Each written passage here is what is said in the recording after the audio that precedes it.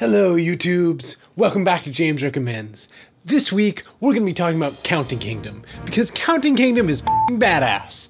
Sure, it's a game about basic arithmetic for 4 to 6 year olds, but you should still play it. You want to know why?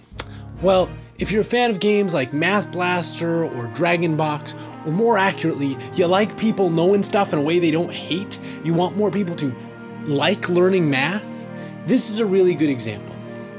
So, what's awesome about Counting Kingdom? Why am I talking about a children's math game on this show? Because especially for anybody who's a designer out there, Counting Kingdom does something really clever, and that's get the player to voluntarily do harder math problems. The basic gameplay is pretty simple, right? You're a wizard, you get some numbers in your spell book, you can put those numbers together to destroy monsters. All the monsters have numbers on them. You can sort of connect contiguous monsters to add up to a larger number and blast them all in a bunch, right?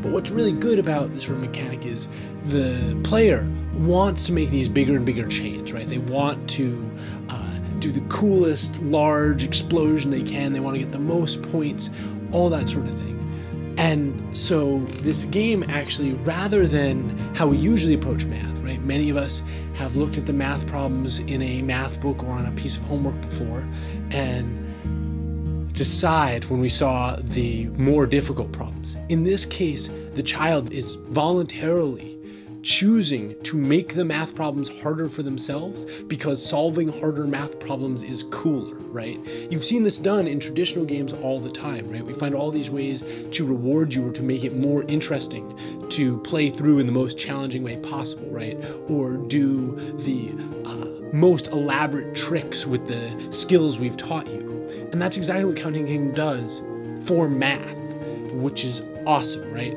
Too few of our educational games today do this. Too few of our educational games think about anything more than how we traditionally teach these subjects, right? They don't use the language of game to make these things more engaging, and they don't start working into our psyche, into our desire, this urge to do more with the things they're teaching us than the absolute minimum, right? And that's what Counting Kingdom does really well. If you don't perhaps like basic arithmetic games for 4 to 6 year olds, this may not be as much your bag. But anybody who's a designer, anybody who's curious about educational games, I highly recommend you check it out. You probably won't stick with it for too long, I'll totally grant that, because in half an hour you can sort of see what it's doing.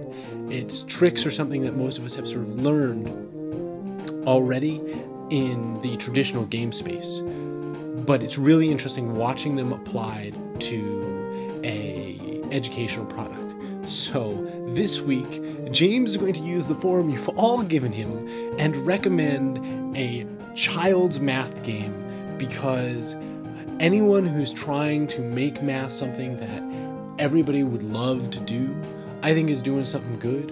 And so yeah, this week, James recommends Counting Kingdom. See y'all next week.